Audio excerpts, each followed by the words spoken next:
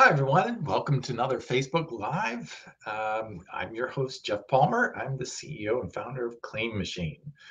And we are going to talk about use it or lose it. So this goes back to a common generalized understanding in the scientific community and the medical community that humans lose muscle over time. And according to this research, this is actually not a brand new study. This study came out in 2011, but I think it's a really important study because I think it really kind of pretty much crushes this false understanding that sarcopenia, or age-related muscle decline, it has to do with actual aging. Look, I'm 58 years of age. I've got that. I'm maintaining the muscle I had when I'm 30. So where did they get this idea that you lose muscle over time? Well, so let's back up to sarcopenia, or age-related muscle loss. I don't think it's age-related at all, and this study really kind of slam dunks that. It actually shows. It looked at adults who were regularly working out even into their senior years, and they found something completely different. So what they found was pretty startling. But before we jump into the study, I'm going to talk about what the assumptions were based on sarcopenia. So the assumptions were that it's a natural part of aging, that you're going to lose muscle, guaranteed, which we now know is false. That after the age of 30, you begin to lose as much as 3 to 5% of your muscle per decade. That means over a couple of decades, you could lose a big chunk of your muscle, which we now know is not true, according to this new study too, as well, this more recent study. And that most men, and this is direct quotes from the research, that most men will lose about 30% of their muscle during their lifetime. I'm like, what? I mean, my little N1 study, it says that there's no way. And look, I have lots of friends who are in their 40s, 50s, even 60s, and still preserving similar types of muscle that they had when they were much, much younger. Now, it's interesting. I was looking at another study, and this study looked at young men and older men to see how their body's physiology differed in how they lose or maintain strength and muscle. So they had the two groups, young men and older men. And after 2 weeks of not moving at all, so they took the men and they said, all right, you must lay down, we'll feed you, we'll take care of you, we'll do everything for you, but you must lay here for 2 weeks, right?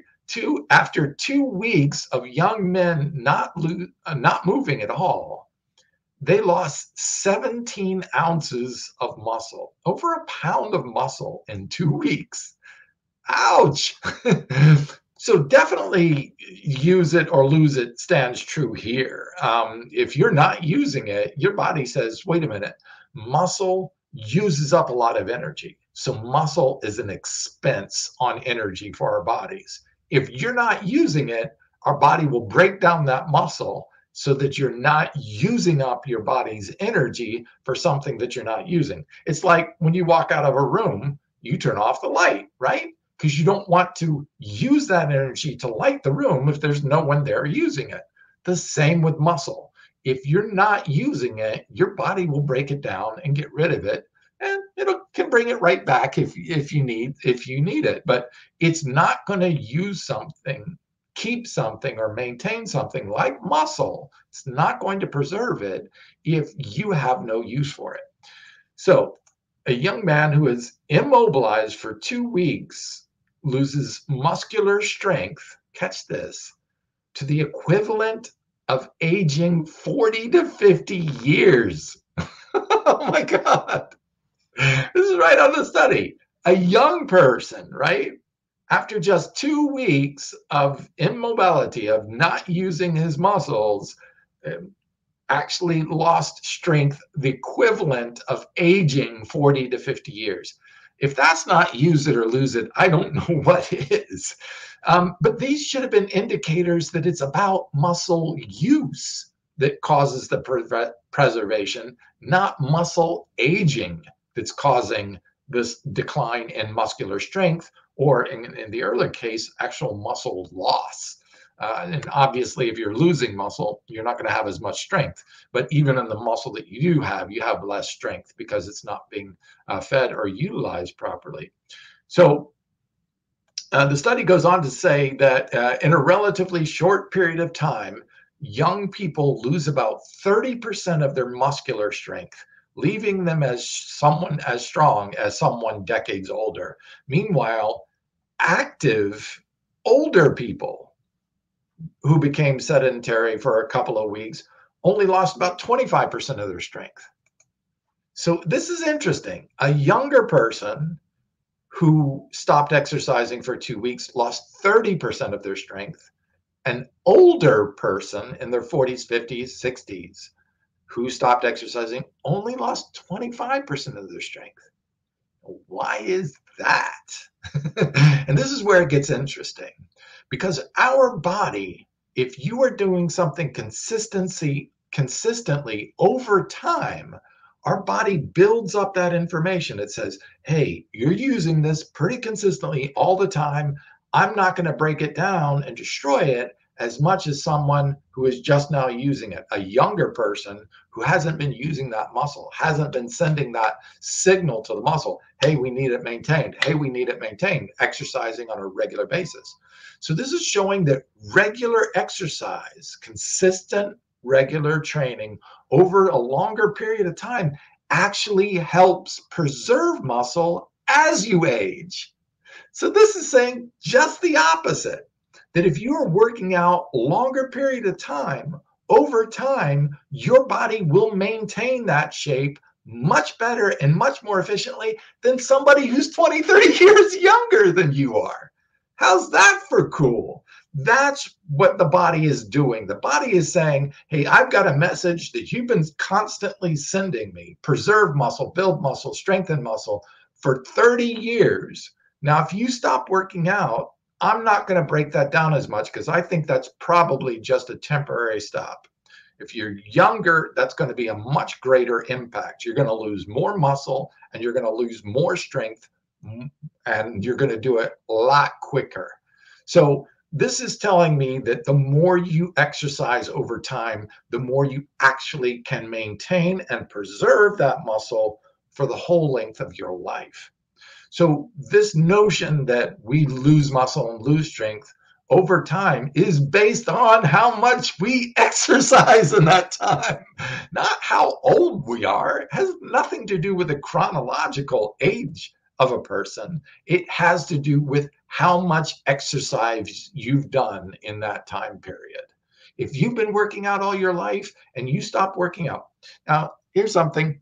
I'm a little reticent to tell you this, but during the pandemic in the 2020, I stopped going to the gym because the risk was high. So I started working out with bands, and I ended up losing about 15 pounds of muscle over 10 months, 10, 11 months.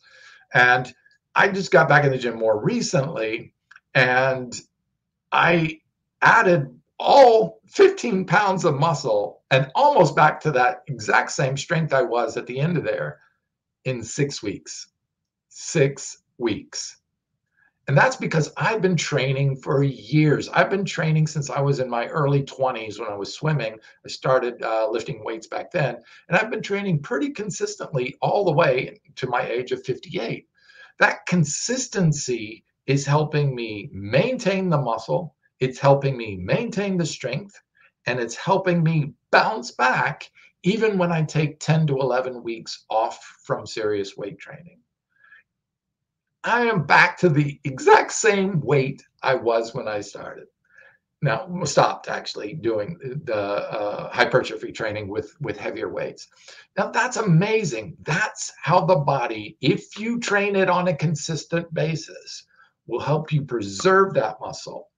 I'm going to go ahead and put up the study now, because this study is actually what got me really excited to do this post. I'm going to put it up in the chat box here, and then I'll pop it up on the screen there for everyone to see.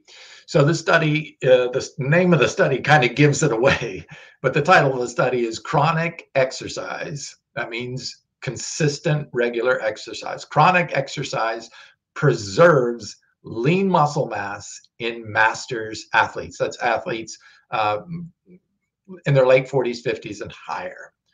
This study contradicts the common observation that muscle mass and strength decline as a function of aging alone.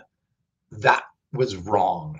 Instead, these declines may signal the effect of chronic disuse of your muscle, not exercising, rather than muscle aging. It is not about age. It is important to get proper nutrition, and it is important to consistently exercise, but it's not about age. Never say it's too late to start. It's never too late to start. And the more you are consistent, the more those results are going to last. The more it is easy for your body to recoup strength, recoup muscle gains, and maintain that muscle size for you as you age. So this whole kind of misassumption, even the name sarcopenia, which is age-related muscle loss, needs to be changed. They need a new definition because it has nothing to do with age. Now, there are some important things that you can do based upon the research. Again, this is not just me saying this, no bro science here. It's all based on the studies. They have shown that protein intake may need to actually increase as you age. Now, I do have a theory about that, and trust me, this is just a theory. There's some research out there that suggests what I'm saying is correct, but I'm just going to call it what it is, my personal opinion. I think because average Americans are consuming way too much protein in their diet, specifically a standard American diet with high animal products, that they're hammering their cells with signaling to grow, yet they're sedentary. When you have a real strong signaling with tons of protein telling your body, grow some muscle, and then you're doing no exercise on this side, that's a miscommunication. And sooner or later, the body says, you're lying to me. You don't need all that protein because you're not really doing anything. You're not exercising. So I'm going to shut down some of these receptor sites. And then your body becomes less receptive to the protein that you're consuming. Over time, I believe similar effects that happen to insulin resistance. If you are hammering the body with sugars and you are not using those sugars, then those receptor sites on the cells will shut down, and insulin resistance is the body saying, no, I can't handle all that sugar. I don't need it. I can't use it, right? And I think the same thing is happening by overconsumption of protein. Now, if you're exercising, one, you're going to need the protein. Regardless of whether you get it from food or supplements, doesn't matter. You will need that because the body depends on that protein.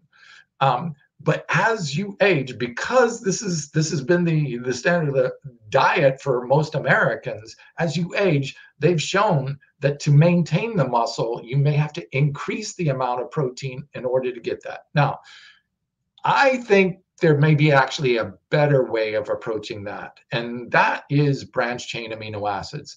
So leucine, which is one of the 3 branched chain amino acids, is actually shown to do this cell signaling. It binds to the outside of the cell, and leucine gets the body to pull the essential amino acids that are in the bloodstream into the cells to create muscle protein synthesis. So instead of just keep increasing your protein levels, what if you just increased your leucine levels? That's the key signaler. And that has been shown to actually not only halt, but reverse in some cases sarcopenia. There's age-related muscle loss. No, just muscle loss from misuse. So instead of eating a whole bunch more protein as you age, if you're getting up in 50 to 60 years, you can have to keep raising your protein. Instead of doing that, you could simply, and of course, adding all that protein from food means you're adding more calories. And as you age, you may not need as many calories. Actually, you should probably decline in your total calorie consumption. So just by simply adding the branched chains back, you don't have to add all those protein calories back, all that extra protein. You can simply just add the branched chains to your protein sources, and that can increase that and keep that muscle protein synthesis high. One study has showed that if you just took leucine or branched chain amino acids and added about 4 grams, which is about a scoop of our branched chain amino acids, added it to an essential amino acid source, a protein source, it increased muscle protein synthesis by 33%. So that's where the key can come in. You can increase that level of protein absorption or accretion, the body bringing those essential amino acids in the cell to create muscle protein synthesis. You can increase that by simply adding the branched chains alone, which have little to no calories. And then instead of eating all that extra food to get the extra protein, that way you can keep your caloric levels in check. That actually is shown to increase longevity in human beings as well. So much better way to just increase the branched chain amino acids, keep your protein levels at a moderate level. And they've shown that very interesting studies showed that those over 60 actually, when they increased their protein intake, it had almost no negative impacts as far as health is concerned, no increase in all-cause mortalities, which is great because the same study showed that high animal protein intake under the age of 60 actually did increase cancer, heart attack, stroke, and things like this. But after 60, not so much, because the body actually needs more of it in order to reach that sufficient protein synthesis. So that's an interesting thing. So obviously, as we age too, hormones can play an effect. So definitely you need to get your hormones checked. And then if you have imbalances, my suggestion strongly is to work with natural substances. There are plants out there that can really help you with your hormone balancing too, as well, to bring all of your hormones in check. I don't like the approach of just boosting testosterone. Yes, testosterone is directly linked to muscle protein synthesis, but there are 4 or 5 other hormones that play here. And if you just do one, you can upset the whole balance. That's why I designed Cell Block 80 to balance all 5 of those different pathways so that you get a nice optimal level without pushing your body into levels where it would actually start creating negative side effects. So that's the healthy approach. Work with your body, get your body to elevate its own hormones, balance them out. That's the proper healthy way to approach this without causing or creating negative side effects that you see in some other products. Essential fatty acids are also important. So I think a lot of people, as they age, kind of not so good with their diet and not getting the proper amounts of essential fatty acids. So what does essential fatty acids have to do with muscle? Well, great study showed that an omega-3 EPA, EPA is shown to be used inside the muscle cells for the mTOR pathway to create muscle protein synthesis. So they showed getting the optimal levels of EPA inside the muscle cells increased muscle protein synthesis by 25%. That's as good as creatine. Now, who knew that essential fatty acids, specifically omega-3 EPA, is important for muscle? That's exactly what it is.